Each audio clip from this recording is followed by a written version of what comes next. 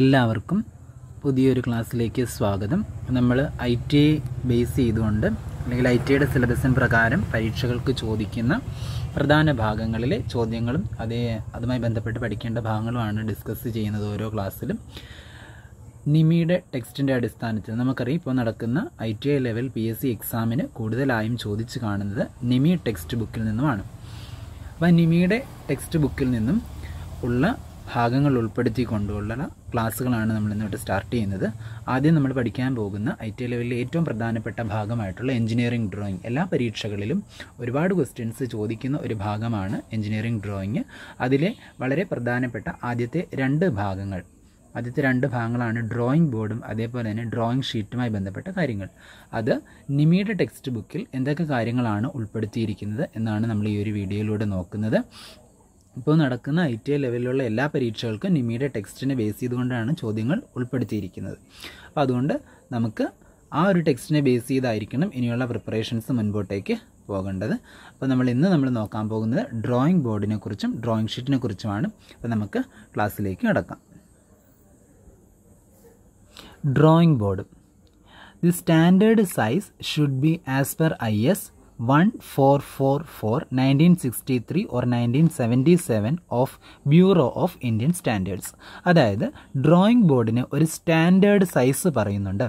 ആ ഡ്രോയിങ് ബോർഡിൻ്റെ standard size പറയുന്ന കോഡാണ് IS 1444 1963 ഓർ 1977 എന്ന് പറയുന്നത്. വളരെ പ്രധാനപ്പെട്ടതാണ്. ഡ്രോയിങ് ബോർഡിൻ്റെ സൈസ് പറയുന്ന കോഡ് ഏതാണ്? ഇന്ത്യൻ സ്റ്റാൻഡേർഡ് സൈസ് പറയുന്ന കോഡ് എന്ന് പറയുന്നത് 1444 1963. ആ കോഡിൻ്റെ വർഷമാണ് രണ്ടാമത്തെ ഭാഗത്തിൽ സൂചിപ്പിക്കുന്നത്.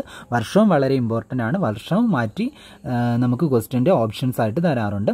അപ്പോൾ ഡ്രോയിങ് ബോർഡിൻ്റെ സ്റ്റാൻഡേർഡ് സൈസ് പറയുന്ന കോഡ് എത്രയാണ്? 1444 1963 അല്ലെങ്കിൽ 1977. അപ്പോൾ ഒരു ചോദ്യം നമ്മൾ പഠിച്ചു, ഒരു മാർക്കിൻ്റെ ക്വസ്റ്റ്യൻ നമ്മൾ പഠിച്ചു. ഡ്രോയിങ് ബോർഡിൻ്റെ സൈസ് പറയുന്ന IS കോഡ് എത്രയാണ് എന്നുള്ളതാണ് നമ്മൾ ആദ്യം പഠിച്ച ചോദ്യം. ഇനി ഡ്രോയിങ് ബോർഡിൻ്റെ സൈസിനെ അടിസ്ഥാനമാക്കി ഒരു 4 ഡെസിഗ്നേഷൻ 4 ഗ്രൂപ്പുകളായിട്ടാണ് നമ്മൾ പറയുന്നത്. 4 രീതിയിലാണ് അതിൻ്റെ ഡെസിഗ്നേഷൻ വരുന്നത്. B0, B1, B2 and B3. അപ്പോൾ ഈ ഡെസിഗ്നേഷനും അതിൻ്റെ സൈസും. ഇനി B0 ഡ്രോയിങ് ബോർഡ് ആണെങ്കിൽ അവിടെ നമ്മൾ ഉപയോഗിക്കേണ്ട ഡ്രോയിങ് ഷീറ്റിൻ്റെ സൈസ് A0 സൈസ് ആയിരിക്കണം. B1 സൈസിലുള്ള ഡ്രോയിങ് ബോർഡ് ആണെങ്കിൽ അവിടെ നമ്മൾ ഉപയോഗിക്കുന്ന ഡ്രോയിങ് ഷീറ്റിൻ്റെ സൈസ് A1 ആയിരിക്കണം. അപ്പോൾ നമുക്ക് എളുപ്പത്തിൽ പഠിക്കാനായിട്ട് പറ്റും. B0 ആണെങ്കിൽ അവിടെ ഉപയോഗിക്കുന്ന ഡ്രോയിങ് ഷീറ്റ് A0, B1 ആണെങ്കിൽ A1, B2 ആണെങ്കിൽ A2, B3 ആണെങ്കിൽ A3. അപ്പോൾ ഡ്രോയിങ് ഷീറ്റ് ഓരോ ഡ്രോയിങ് ബോർഡിനും ഉപയോഗിക്കേണ്ട ഡ്രോയിങ് ഷീറ്റ് ഏതാണെന്ന് നമുക്ക് എളുപ്പത്തിൽ പഠിക്കാനായിട്ട് പറ്റും. ഇനി ഇതിൻ്റെ ഓരോന്നിൻ്റെയും സൈസ് പഠിക്കുന്നത് എങ്ങനെയാണ്? സൈസ് എന്ന് പറയുമ്പം ലെങ്തും വിഡ്ത്തും തിക്നെസ്സും ആണ് വരുന്നത്.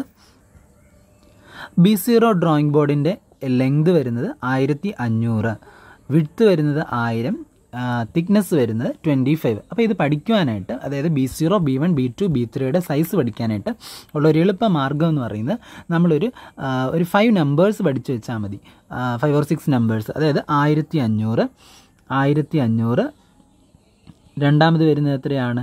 1000, 1500, 1000, 700, 500, അതേപോലെ തന്നെ 350 എന്നിങ്ങനെ പഠിച്ചു വയ്ക്കാം. 1500, 1000, 700, 500, 350 ഈ ഒരു ഓർഡറിൽ പഠിച്ചു വയ്ക്കാം. ഇനി B0 ആണെങ്കിൽ 1500/1000. B0 സൈസിലുള്ള ഡ്രോയിങ് ബോർഡ് ആണെങ്കിൽ അതിൻ്റെ സൈസ് വരുന്നത് 1500/1000 ആയിരിക്കും.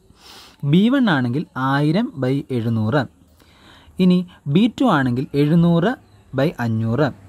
B3 ആണെങ്കിൽ 500/350. അപ്പോൾ ആദ്യത്തെ ലെങ്തും വിഡ്ത്തും നമുക്ക് പഠിക്കാനായിട്ട് പറ്റും. അപ്പോൾ B0 ആണെങ്കിൽ 1500ഉം 1000ഉം ചേർത്ത് പറയുക. B1 ആണെങ്കിൽ 1000ഉം 700ഉം, B2 ആണെങ്കിൽ 700ഉം 500ഉം, B3 ആണെങ്കിൽ 500ഉം 350. അപ്പോൾ നമ്മൾ പഠിക്കേണ്ട നമ്പേഴ്സ് ഏതൊക്കെയാണ്? 1500, 1000, 700, 500, 350. 1500, 1000, 700, 500, 350. ഇനി ഇതിൻ്റെ തിക്നെസ് പഠിക്കാനായിട്ട് B0യും B1ഉം ആണെങ്കിൽ തിക്നെസ് 25 ആയിരിക്കും. B2ഉം B3 ആണെങ്കിൽ തിക്നെസ് 15ഉം ആയിരിക്കും. B0യും B1ഉം തിക്നെസ് 25ഉം B2ഉം B3യും തിക്നെസ് 15ഉം ആയിരിക്കും. അങ്ങനെ നമുക്ക് ഈ ടേബിൾ പഠിക്കാനായിട്ട് പറ്റും. ഇത് വളരെ ഇമ്പോർട്ടൻ്റ് ആയിട്ടുള്ളൊരു ടേബിളാണ്. നമുക്ക് ഡ്രോയിങ് ബോർഡിൻ്റെ സൈസ് ചോദിക്കും. അപ്പോൾ ഒരിക്കൽ കൂടി പറയാം, നമുക്ക് സൈസ് ഓഫ് ഡ്രോയിങ് ബോർഡിൽ നിന്ന് ഒരു ക്വസ്റ്റ്യൻ പ്രതീക്ഷിക്കാവുന്നതാണ്. ഡ്രോയിങ് ബോർഡിന് 4 ഡെസിഗ്നേഷനാണ് സൈസ് പറയുന്നത്: B0, B1, B2, B3. ആ ഡ്രോയിങ് ബോർഡിൽ ഉപയോഗിക്കുന്ന ഷീറ്റ് നമുക്ക് അതിനോടൊപ്പം തന്നെ പറയാം. B0 ആണെങ്കിൽ A0, B1 ആണെങ്കിൽ A1, B2 ആണെങ്കിൽ A2, B3 ആണെങ്കിൽ A3. ഇനി ഇതിൻ്റെ സൈസ് പഠിക്കുന്നതിന് വേണ്ടിയിട്ട് നമ്മൾ ഓർഡറിൽ ഒരു 5 നമ്പേഴ്സ് പഠിച്ചു വയ്ക്കുക: 1500, 1000, 700, 500, 350. B0ക്കും B1നും 25 mm ആണ് തിക്നെസ് വരുന്നത്. B2ഉം B3 ആണെങ്കിൽ 15 mm ആണ് തിക്നെസ് വരുന്നത്. അപ്പോൾ ആ രീതിയിൽ നമുക്ക് എളുപ്പത്തിൽ പഠിക്കാനായിട്ട് പറ്റും. അപ്പോൾ ഇതാണ് ഡ്രോയിങ് ബോർഡിൻ്റെ ആദ്യത്തെ ആ ഒരു ടേബിൾ. ഇനി നമുക്ക് പഠിക്കാനുള്ളത് ഡ്രോയിങ് ബോർഡിൻ്റെ ഒരു ഫിഗർ നോക്കി വയ്ക്കാം. ഇത് നിമിയുടെ ടെക്സ്റ്റ് ബുക്കിൽ കൊടുത്തിരിക്കുന്ന ഫിഗറാണ്. ഇതുമായിട്ട് ബന്ധപ്പെട്ട് നമ്മൾ നോക്കിക്കഴിഞ്ഞാലായിട്ട് കാണാൻ പറ്റും എബണി എഡ്ജ് അല്ലെങ്കിൽ വർക്കിംഗ് എഡ്ജ് പറയുന്ന ഒരു എഡ്ജുണ്ട്. ഡ്രോയിങ് ബോർഡിൽ നമ്മൾ പിന്നീട് ഒരു ഇൻസ്ട്രുമെൻറ്റ് പഠിക്കും, ടി സ്ക്വയർ പോലെയുള്ള ഇൻസ്ട്രുമെൻറ്റ്സ് ഉപയോഗിക്കുമ്പോൾ നമ്മൾ ഈ ഒരു എബണി എഡ്ജ് അല്ലെങ്കിൽ working എഡ്ജിനെ base ചെയ്തുകൊണ്ടായിരിക്കും T square fix ചെയ്യുന്നത്. അപ്പോൾ അത് വളരെ പ്രാധാന്യമുള്ളൊരു ഭാഗമാണ് എബണി എഡ്ജ്. ഡ്രോയിങ് ബോർഡിൻ്റെ ഹാർഡായിട്ടുള്ള എഡ്ജാണ് എബണി എഡ്ജ് എന്ന് പറയുന്നത്. അപ്പോൾ ആ ഒരു എബണി എഡ്ജിനെ ബേസ് ചെയ്തുകൊണ്ടാണ് നമ്മൾ വർക്കുകൾ ചെയ്യുന്നത്. എബണി എഡ്ജ് എന്ന് പറയുന്നത് ഹാർഡായിരിക്കണം, അതിന് കേടുപാടുകളൊന്നും വരാനായിട്ട് പാടില്ല. ആ ഒരു സർഫസിനെ ബേസ് ചെയ്തുകൊണ്ടാണ് നമ്മൾ ഡ്രോയിങ്സ് ആണെങ്കിലും ടി സ്ക്വയർ ഒക്കെ ഫിക്സ് ചെയ്യുന്നതും ആ ഒരു എഡ്ജിനെ ബേസ് ചെയ്തുകൊണ്ട് ആയിരിക്കും. ഇനി ഈ വുഡൻ സ്ട്രിപ്സ് ജോയിൻ ചെയ്താണ് ഡ്രോയിങ് ബോർഡ് നിർമ്മിക്കുന്നത്. ആ ഒരു വുഡൻ സ്ട്രിപ്സിനെ കണക്ട് ചെയ്തുകൊണ്ട് നമ്മൾ കൊടുക്കുന്ന 2 മെമ്പേഴ്സാണ് ബാറ്റൺസ്. ഇതും ചോദിച്ചിട്ടുണ്ട്. ബാറ്റൺസ് വുഡൻ സ്ട്രിപ്സിനെ, അതായത് ഒരുപാട് വുഡൻ സ്ട്രിപ്സ് ഇതാ നമുക്കിവിടെ കാണാൻ പറ്റും. ഓരോ വുഡൻ സ്ട്രിപ്സ് ഒരുപാട് ഇങ്ങനെ ജോയിൻ ചെയ്തിട്ടാണ് ഡ്രോയിങ് ബോർഡ് നിർമ്മിക്കുന്നത്. ആ ഒരു ഡ്രോയിങ് ബോർഡിലെ വുഡൻ സ്ട്രിപ്സിനെ പരസ്പരം കണക്ട് ചെയ്തുകൊണ്ട് ബാറ്റൺസ് ആണ് ഉള്ളത്. നെക്സ്റ്റ് നമുക്ക് പഠിക്കാനുള്ള ഡ്രോയിങ് ഷീറ്റിനെ കുറിച്ചാണ്. അപ്പോൾ ഡ്രോയിങ് ഷീറ്റിനെ കുറിച്ച് എന്തൊക്കെയാണ് നിമിയുടെ ടെക്സ്റ്റിൽ പറഞ്ഞിരിക്കുന്നത് നമുക്ക് നോക്കാം. The size of drawing sheets to be used depends on the size of the object to B drone and the scale two be used. എന്ന് പറഞ്ഞാൽ നമ്മളൊരു ഡ്രോയിങ് ഷീറ്റ് തിരഞ്ഞെടുക്കുമ്പം നമുക്ക് ഡ്രോയിങ് ഷീറ്റും പല പല സൈസുകളിലുണ്ട്. നമ്മൾ പറഞ്ഞു B0 ആണെങ്കിൽ A0, B1 ആണെങ്കിൽ A1, അങ്ങനെയാണ് നമ്മൾ ഡ്രോയിങ് ഷീറ്റ് ഒരു ഡ്രോയിങ് ബോർഡിൻ്റെ അടിസ്ഥാനത്തിൽ തീരുമാനിക്കുന്നത്. ഇനി നമ്മളൊരു ഡ്രോയിങ്ങിനെ ബേസ് ചെയ്ത് അല്ലെങ്കിൽ ഒരു ഡ്രോയിങ് ഷീറ്റ് തിരഞ്ഞെടുക്കുമ്പോൾ നമ്മൾ എന്തൊക്കെ കാര്യങ്ങൾ ഡിപ്പെൻഡ് ചെയ്യുന്നുണ്ട്. ഇപ്പോൾ A0 ഡ്രോയിങ് ഷീറ്റാണോ A1 ആണോ A2 ആണോ തിരഞ്ഞെടുക്കേണ്ടത് എന്നുള്ളതിനെ 2 കാര്യങ്ങളെയാണ് ആശ്രയിക്കുന്നത്. ഒന്ന്, സൈസ് ഓഫ് ദി ഒബ്ജക്റ്റ്, നമ്മൾ വരയ്ക്കാൻ ഉദ്ദേശിക്കുന്ന ഒബ്ജക്റ്റിൻ്റെ സൈസിനെയും അതേപോലെ തന്നെ നമ്മൾ ഉപയോഗിക്കുന്ന സ്കെയിലും. സ്കെയിലെന്ന് പറഞ്ഞാൽ നമ്മൾ വരയ്ക്കുന്ന ഒബ്ജക്റ്റ് എക്സാക്റ്റ് അതേ സൈസിലായിരിക്കത്തില്ല വരയ്ക്കുന്നത്. അപ്പോൾ അതിനെ ചെറുതാക്കി വരയ്ക്കാനായിട്ട് ഉപയോഗിക്കുന്ന സ്കെയിലാണ് ഇവിടെ ഉദ്ദേശിക്കുന്നത്. അപ്പോൾ ആ ഒരു സ്കെയിലും അതേപോലെ തന്നെ സൈസ് ഓഫ് ഒബ്ജക്റ്റിനെയും അടിസ്ഥാനമാക്കിയാണ് നമ്മൾ ഡ്രോയിങ് ഷീറ്റ് ഏതാണെന്ന് തീരുമാനിക്കുന്നത്. ഇപ്പോൾ സ്റ്റേറ്റ്മെൻറ്റ് ടൈപ്പ് ക്വസ്റ്റ്യൻസ് ഒക്കെ വരുന്നത് കൊണ്ട് തന്നെ ഈ ഒരു സെൻറ്റൻസുകൾ നമ്മൾ അതേപോലെ പഠിച്ചു വെക്കണം. പണ്ടത്തെ പോലെ ഓപ്ഷൻസ് വരുന്ന മാത്രമുള്ള ക്വസ്റ്റ്യൻസ് അല്ല വരുന്നത്. നമുക്ക് സ്റ്റേറ്റ്മെൻറ്റ് തന്നിട്ട് ട്രൂ ഓർ ഫോൾസ് ഒക്കെ ചോദിക്കുന്നുണ്ട്. അപ്പോൾ അതുകൊണ്ട് നിമിയിലെ എല്ലാ സ്റ്റേറ്റ്മെൻറ്റ്സും നമ്മൾ സെൻറ്റൻസുകളും പ്രധാനപ്പെട്ടത് പഠിച്ചു വെക്കണം. അപ്പം ഡ്രോയിങ് ഷീറ്റിൻ്റെ സൈസ് എന്തിനെയൊക്കെ ആശ്രയിച്ചിരിക്കുന്നു? നമ്മൾ വരയ്ക്കുന്ന ഒബ്ജക്റ്റിൻ്റെ സൈസിനെയും അതേപോലെ തന്നെ നമ്മൾ ചൂസ് ചെയ്യുന്ന സ്കെയിലിനെയും അടിസ്ഥാനമാക്കിയാണ് ഏത് ഡ്രോയിങ് ഷീറ്റ് ആയിരിക്കണം നമ്മൾ സെലക്ട് ചെയ്യേണ്ടതെന്ന് തീരുമാനിക്കുന്നത്. അടുത്ത പോയിന്റ് നമുക്ക് നോക്കാം. The length of the drawing sheet can be horizontal or vertical while drawing. നമ്മൾ ഒരു ഡ്രോയിങ് ഷീറ്റ് എടുത്താൽ അതിനൊരു ലെങ്തും കാണും, ഒരു വിഡ്ത്തും കാണും. അപ്പോൾ നീളം കൂടിയ വശത്തെ നമ്മൾ ലെങ്തായിട്ടും നീളം കുറഞ്ഞ വശത്തെയാണ് നമ്മൾ വിഡ്ത്തായിട്ടും പറയുന്നത്. ഈ ഡ്രോയിങ് ഷീറ്റിനെ നമുക്ക് ഒന്നുകിൽ ലെങ്ത് ഹൊറിസോണ്ടലായിട്ട് വെച്ച് വരയ്ക്കാം, അല്ലെങ്കിൽ ലെങ്ത് വെർട്ടിക്കലായിട്ട് വെച്ചിട്ടും വരയ്ക്കാം. അത് ഏത് രീതിയിൽ വേണമെങ്കിലും നമുക്ക് വരയ്ക്കാം. നമുക്ക് വളരെ ഇമ്പോർട്ടൻ്റ് ആയിട്ടുള്ളൊരു പോയിൻ്റാണ്. നമ്മൾ ഇത് കൂടുതലായിട്ട് നമ്മൾ പ്രാക്ടിക്കലി ലെങ്ത് ഹൊറിസോണ്ടലായിട്ട് വെച്ചിട്ടാണ് വരയ്ക്കുന്നത്. അപ്പോൾ അങ്ങനെ നിർബന്ധമൊന്നുമില്ല. Length of drawing sheet can be horizontal or vertical while drawing. Length നമുക്ക് ഹൊറിസോണ്ടലായിട്ടോ വെർട്ടിക്കലായിട്ടോ വെച്ചിട്ട് വരയ്ക്കാം. അപ്പോൾ ഇത് നിമിയുടെ ടെക്സ്റ്റിൽ പറഞ്ഞിരിക്കുന്ന കാര്യമാണ്. അത് ട്രൂ ഓർ ഫോൾസ് ഒക്കെ വന്നു കഴിഞ്ഞാൽ നമുക്ക് കൺഫ്യൂസിംഗ് ആയിട്ട് തോന്നും. അതുകൊണ്ട് അത് പ്രത്യേകം പഠിക്കണം. ലെങ്ത് ഓഫ് ഡ്രോയിങ് ഷീറ്റ് നമുക്ക് ഹൊറിസോണ്ടലായിട്ട് വെച്ചും വരയ്ക്കാം, വെർട്ടിക്കലായിട്ട് വെച്ചും വരയ്ക്കാം. അതേപോലെ തന്നെ ഏത് ഡ്രോയിങ് ഷീറ്റ് ആയിരിക്കണം നമ്മൾ സെലക്ട് ചെയ്യേണ്ടത് എന്ന് തീരുമാനിക്കുന്നത് ഡ്രോയിങ്ങിനെയും, അതായത് ഏത് ഒബ്ജക്റ്റാണോ നമ്മൾ വരയ്ക്കുന്ന ആ ഒബ്ജക്റ്റിൻ്റെ സൈസിനെയും അതേപോലെ തന്നെ ഏത് സ്കെയിലിലേക്ക് കൺവെർട്ട് ചെയ്താണോ നമ്മൾ വരയ്ക്കുന്ന ആ സ്കെയിലിനെയാണ് അടിസ്ഥാനമാക്കിയാണ് നമ്മൾ ഏത് ഡ്രോയിങ് ഷീറ്റ് വേണം ഉപയോഗിക്കാൻ എന്ന് തീരുമാനിക്കുന്നത്. Next point, the width to length ratio of drawing sheet. അതായത് ഡ്രോയിങ് ഷീറ്റിൻ്റെ വിഡ്ത്തും ലെങ്തും തമ്മിലുള്ള റേഷ്യോ ആദ്യം പറഞ്ഞിരിക്കുന്നത് ശ്രദ്ധിക്കണം, പ്രത്യേകം ശ്രദ്ധിക്കണം. വിഡ്ത്ത് എന്ന് പറയുന്നതാണ് ആദ്യം പറഞ്ഞിരിക്കുന്നത്. വിഡ്ത്ത് ടു ലെങ്ത് റേഷ്യോ എന്ന് ചോദിച്ചാൽ 1:√2 ആണ് വിഡ്ത്ത് ടു ലെങ്ത് റേഷ്യോ. ആദ്യം പറയുന്ന വിഡ്ത്ത്, രണ്ടാമത് പറയുന്ന length. Width to length ratio of drawing sheet എന്ന് പറയുന്നത് 1:√2 ആണ്. അതേപോലെ തന്നെ തിരിച്ചാണ് പറയുന്നതെങ്കിൽ ലെങ്ത് ഈസ് ടു വിഡ്ത്ത് എന്നാണ് പറയുന്നതെങ്കിൽ ആദ്യം ലെങ്തും രണ്ടാമത് വിഡ്ത്തും പറയുവാണെങ്കിൽ റേഷ്യോ വരുന്നത് √2:1 ആയിരിക്കും. അപ്പോൾ width to length ratio of drawing sheet എന്ന് പറയുന്നത് 1:√2 ആണ്. √2 ആണ് width to length ratio of drawing sheet എന്ന് പറയുന്നത്. അതായത് ഒരു ഡ്രോയിങ് ഷീറ്റിൻ്റെ ലെങ്തും വിഡ്ത്തും തമ്മിലുള്ള റേഷ്യോ എടുത്താൽ ലെങ്ത് വരുന്ന ഭാഗത്ത് √2ഉം വിഡ്ത്ത് വരുന്ന ഭാഗത്ത് 1 ആയിരിക്കും വരുന്നത്. അപ്പോൾ വിഡ്ത്ത് ടു ലെങ്ത് എന്ന് പറഞ്ഞാൽ 1:√2, ലെങ്ത് ടു വിഡ്ത്ത് എന്ന് പറഞ്ഞാൽ √2:1. അടുത്തത് area of A0 drawing sheet എന്ന് പറയുന്നത് 1 സ്ക്വയർ മീറ്റർ ആണ്. Area of A0 drawing sheet എന്ന് പറയുന്നത് 1 സ്ക്വയർ മീറ്റർ ആണ്. A0 ഡ്രോയിങ് ഷീറ്റ് എടുത്താൽ അതിൻ്റെ ഏരിയ 1 മീറ്റർ സ്ക്വയർ ആണ്. അപ്പോൾ A0യുടെ ഏരിയ 1 മീറ്റർ സ്ക്വയർ ആണ്, 1 മീറ്റർ സ്ക്വയർ.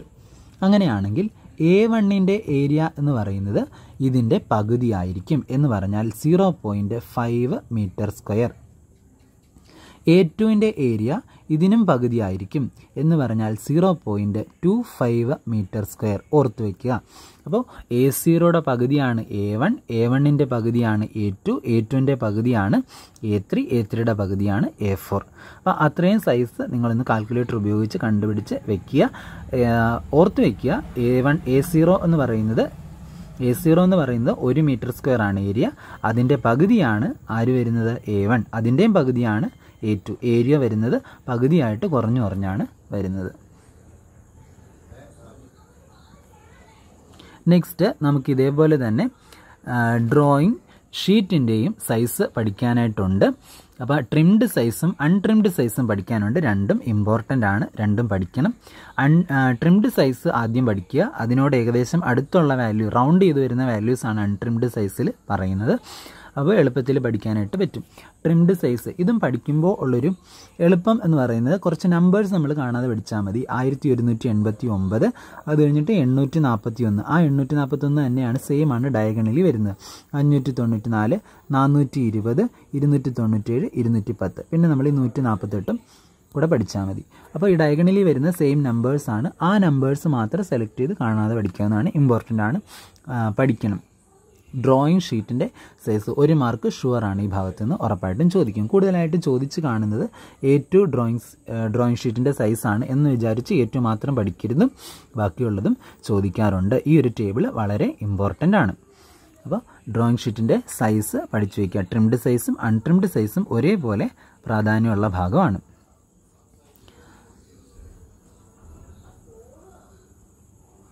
നെക്സ്റ്റ് വളരെ പ്രധാനപ്പെട്ടൊരു പോയിൻ്റാണ്. നമ്മൾ ക്ലാസ്സിൽ വർക്ക് ചെയ്യുന്നതിന് വേണ്ടിയിട്ട്, അതായത് ക്ലാസ്സിൽ ഡ്രോയിങ് നടത്താൻ വേണ്ടിയിട്ട് ഉപയോഗിക്കുന്ന ഡ്രോയിങ് ഷീറ്റിൻ്റെ സൈസ് ഏതാണെന്നുള്ള ഒരു ചോദ്യം ചോദിച്ച് കാണാറുണ്ട്. നമ്മൾ ക്ലാസ് റൂമിൽ വർക്ക് ചെയ്യുന്നതിന്, ക്ലാസ് റൂമിൽ ഡ്രോയിങ്ങിന് വേണ്ടിയിട്ട് ഉപയോഗിക്കുന്ന ഡ്രോയിങ് ഷീറ്റിൻ്റെ സൈസ് A2 സൈസാണ്. A2 സൈസ് ഡ്രോയിങ് ഷീറ്റാണ് നമ്മൾ ക്ലാസ് റൂമിൽ വരയ്ക്കുന്നതിന് വേണ്ടിയിട്ട് ഉപയോഗിക്കുന്നത്. അപ്പോൾ ഈ ഒരു ക്ലാസ്സിൽ നമ്മൾ ഡ്രോയിങ് ബോർഡും ഡ്രോയിങ് ഷീറ്റും ആണ് പഠിച്ചത്. ഈ പറഞ്ഞിരിക്കുന്ന പോയിൻറ്റ്സ് എല്ലാം തന്നെ നിങ്ങളൊരു നോട്ട്ബുക്കിലേക്ക് കുറിച്ച് വയ്ക്കുക. അതേപോലെ തന്നെ ടേബിൾസൊക്കെ അതിലേക്ക് വരച്ച് വയ്ക്കുക. ഈ പോയിൻറ്റ്സ് എല്ലാം തന്നെ പഠിക്കണം, വളരെ ഇമ്പോർട്ടൻ്റ് ആണ്. പറഞ്ഞു നിമിയുടെ ടെക്സ്റ്റിനെ ബേസ് ചെയ്തിട്ടാണ് നമ്മൾ പഠിക്കുന്നത്. ഇപ്പോൾ ചോദ്യങ്ങൾ വന്നുകൊണ്ടിരിക്കുന്നത് നിമിയുടെ ടെക്സ്റ്റിനെ ബേസ് ചെയ്തുകൊണ്ടാണ്. നിങ്ങളൊരു തുടക്കക്കാർ ആയിരിക്കും. അപ്പോൾ ആ ഒരു ലെവലിൽ നിന്നുകൊണ്ട് ഇനി പഠിച്ചു തുടങ്ങിയാലും നമുക്ക് നമ്മുടെ ആ ഒരു ലക്ഷ്യത്തിലേക്ക് എത്താൻ കഴിയും. അതുകൊണ്ട് ഇനിയും പഠിച്ചു തുടങ്ങിയിട്ടില്ലാത്ത ആൾക്കാർ ഈ ഒരു പാറ്റേൺ അല്ലെങ്കിൽ ഈ ഒരു രീതിയിൽ തന്നെ ഫോളോ ചെയ്ത് പഠിച്ച് മുന്നോട്ടേക്ക് വരിക. വളരെ പ്രധാനപ്പെട്ട 2 പോർഷൻസാണ് നമ്മൾ നോക്കിയത്. അപ്പോൾ ഇത് ഒരു നോട്ട്ബുക്കിലേക്ക് ഈ പോയിൻറ്റ്സ് എഴുതി വെച്ചിട്ട് ബൈ ഹാർട്ട് ചെയ്ത് പഠിക്കണം. വളരെ ഇമ്പോർട്ടൻ്റ് ആണ്. സെൻറ്റൻസൊക്കെ അതേപോലെ തന്നെ എഴുതി പഠിക്കുക, അതേപോലെ എഴുതി വയ്ക്കുക നോട്ട്ബുക്കിലേക്ക്. കണ്ടിന്യൂസ് വായിച്ച് പഠിക്കുക. നമുക്ക് പഴയ പാറ്റേണിൽ ഇപ്പോൾ ABCD 4 ഓപ്ഷൻസ് മാത്രം വരുന്ന ചോദ്യങ്ങളല്ല വരുന്നത്.